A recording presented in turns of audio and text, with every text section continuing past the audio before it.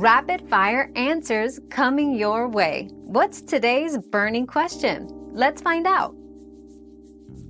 Encouraging a breech baby to turn is often possible with external cephalic version, ECV, performed by a healthcare professional usually after 36 weeks.